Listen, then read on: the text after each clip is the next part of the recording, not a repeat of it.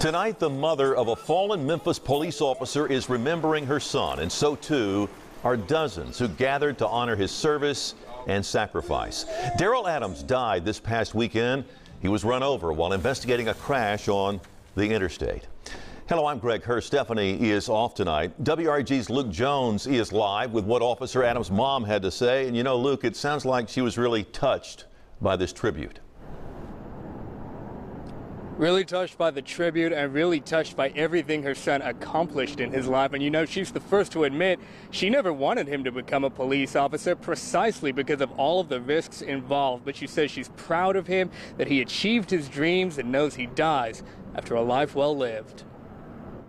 1, 2, 3. Balloons released in honor of a fallen Memphis police officer. 34-year-old Daryl Adams was working a crash on I-40 Saturday when an 18-wheeler hit him. It just doesn't seem real. Almost a week later, emotions still raw as family and fellow officers gather at the Austin Peay precinct where Adams worked. I'm gonna miss my baby. He's the first one. And he everything. His mother, mourning her firstborn, who was a boy growing up in Binghamton, dreamed of one day becoming a police officer. In 2016, his dream came true when he joined the Memphis Police Department. He didn't let Binghamton get him. He made it out of there.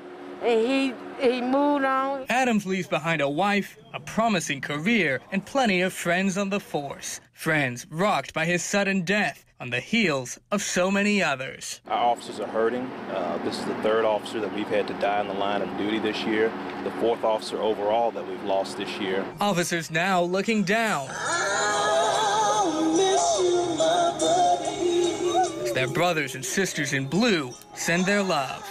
And I promise he wasn't over me.